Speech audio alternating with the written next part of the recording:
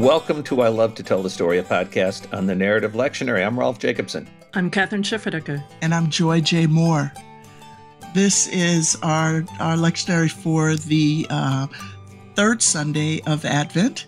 And we are looking at verses that are familiar to us, maybe not from where we're reading them now, from Isaiah chapter 61, verses 1 through 11. But because these words are the words that we're familiar with, being Jesus' sermon that is recorded in the Gospel of Luke. So these words are very familiar to us, maybe from what I like to call a different zip code. This is in the section that some people called Second Isaiah, or others would argue it's Third Isaiah. So it's a question of whether or not you divide the prophet Isaiah into two sections or three sections, or I'm not the Old Testament scholar here, so I'm not going to get into all of that. I'm just going to throw it out there because Rolf likes to throw things out for us to have discussion on. And so that's my contribution to this. But as we look at this in this season of Advent, following along where we've been with the prophets, just recognizing that God's promise to be faithful among God's people, and as we talked about 2 weeks ago, where the Spirit of God is on God's people, here in Isaiah this week, we actually hear these words where the Spirit of the Lord is upon the prophet and the Lord's anointing. And what always strikes me about this particular reading, and I hinted at it last week, is that the presence of God's Spirit is evident not in the rituals of worship, but they are evident in how we treat our neighbor, how we treat one another, how we treat others. And that is precisely what this text is about, bringing good news to those that are marginalized, those who are victims, those who are held captive, those who are oppressed. And that good news is that God has been faithful, the God of ancient, the God of history, the God of creation, has been and is faithful. And when we bear witness to God, then that's what people see. They see release to the captives. They see comfort to those who have been oppressed. They see healing to those who have been harmed. Yeah, it's just a beautiful vision, and we do, for those churches that want to have a gospel reading to go along with the text in the Narrative Lectionary when we're in the Old Testament, we did suggest Luke 4, which is, as you said, Joy, the sermon that Jesus preaches in Nazareth, and reading from the scroll of the prophet Isaiah, reading from this chapter. And it's good to note, especially I think in this season of Advent, that after Jesus closes up the scroll, rolls up the scroll, he says, "Today this scripture has been fulfilled in your hearing." Right. So in the coming, in the advent of Jesus the Christ, this vision of peace and of healing and of liberty is fulfilled. It's just a beautiful vision. And I would just encourage you, preachers, to spend some time with us. The Lord has anointed me He has sent me to bring good news to the oppressed, to bind up the brokenhearted, to proclaim liberty to the captives and release to the prisoners, to proclaim the year of the Lord's favor and the day of vengeance of our God, to comfort all who mourn. So beautiful. And just to note, the year of the Lord's favor, likely the prophet is referring back to the Jubilee year, where the trumpet was blown and freedom was declared. The captives were set free, or indentured servants were set free, and people were allowed to return home, given their land back. So the year of the Lord's favor looks back to the year of Jubilee in Leviticus 25, and for us Christians looks forward to the fulfillment of this prophecy in Jesus. I think the part that really struck me, though, is starting in verse 4, they shall build up the ancient ruins. They shall raise up the former devastations. They shall repair the ruined cities, the devastations of many generations. I just think of all the ruined cities in our world today, right? I mean, Gaza comes immediately to mind. Cities in Lebanon, Beirut, cities in Ukraine, right? So many bombs have fallen, so much rubble, so many lives either taken or destroyed or certainly damaged in significant ways. And I'm not saying this to be political. I'm just saying we see this, and we have seen this, especially in the last few years. And so this word, I think, speaks, at least to me, with a kind of new pertinence, a new vision. That this is a word of hope, right? In a world where we think there's nothing that's going to change this, right? The same old destruction and violence and revenge, back and forth, including in Israel, I should say, with the terrible attack of Hamas on Israelis, right? The people fighting against others and destroying each other.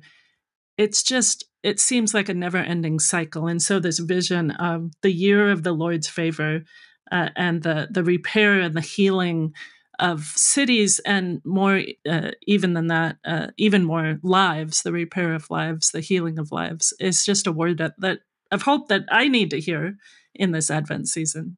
I think it's really difficult to know in this context, in the third Sunday of Advent, whether to preach this story, this prophetic message, in its supposed historical context, which most likely is post-exile, or in the story of Jesus context. It's hard to know to do that for me. I do want to say one thing about it. I mean, we are going to be in Luke, and we are going to be, we don't exactly, we do get this story. We get this story in January 19th, so you're going to get it in a month. Mm-hmm. So we're coming to it. In that context, just to realize, a word that we probably miss here is in verse 1, the word anoint. The Spirit of the Lord God is upon me, or that is, has fallen upon me, and the Lord has anointed me. Mashach. I am Messiah, mm-hmm. Jesus. Maybe, at least that's what the people are hearing. So when they rise up to throw him off the Mount of Precipitation, isn't that what they call it, Kathryn, there in the Holy Land? That is the mount that they're about to throw him off. Supposedly, that is what the people called it today. Right. Yeah. Anyway. I don't know, actually, but good. Yeah. It is. I've got a great picture of me up there. Okay. But yeah. But so just to recognize there's a messianic claim here no matter what. Yes. That is in itself offensive to people. You don't have to go to what's offensive necessarily about the year of Jubilee. I actually don't think it's the year of Jubilee in verse 2, because it's the year of the Lord's favor and the vengeance of our God, in part, the day of the vengeance of our God, the next line. But if it is, by the way, here's what would make people mad in the context of it's a historical setting. Hey, we're back. We've been in exile for 70 years. We're back. Oh, all the land goes, it's the year of Jubilee. All the land now goes back to us, to all you people who've been living on our land for 70 years. I mean, that is it. This might not be the great sort of socialist. This actually might be the elites coming back to claim their land from the people, just so you know. This might not be your workers' utopia that you think it is in this text. Just Just a word about that. Yeah, maybe so. But I still do think there's a really think about it. As I think Jubilee. there's an incredibly naive reading of this by so many people today. Oh, it's the year of Jubilee. It's Leviticus 25. Yay! Isn't this a great paradise that God is doing? I do think, though, that the good news to the oppressed, the word for oppressed might actually just be better translated poor. Good news to the poor, to heal those who are brokenhearted. And here, don't think brokenhearted as sad, but think about to heal the broken. Liberty to captives, release to prisoners. I mean, this is an incredible set of good news that, first of all, to a downtrodden people, a prophet was first of all sent. And then years later, we'll get to that in a month. Yeah. What's noteworthy is who is lifted up in the midst of this. So if we go back a couple of weeks to Joel, and where God is pouring out God's Spirit on human flesh again, that men and women,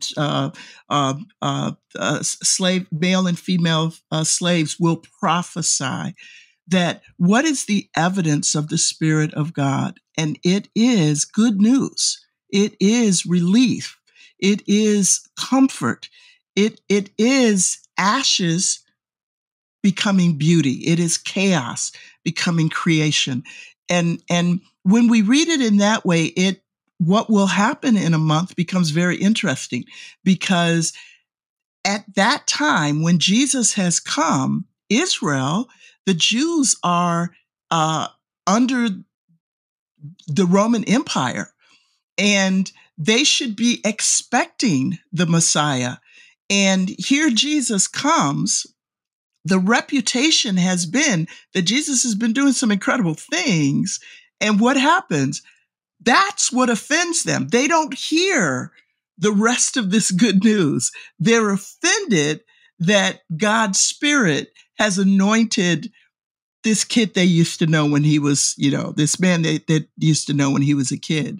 And I think it's a parallel for us to attend to the fact that when we say we are coming in the name of God, and what we are bringing is hope to those the world has harmed, that's what's going to be the problem.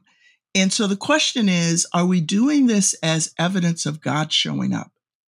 Because if we're doing this as evidence of good and not God, it will be short-lived. And if we're doing this as evidence of God, people might not be so excited to hear it.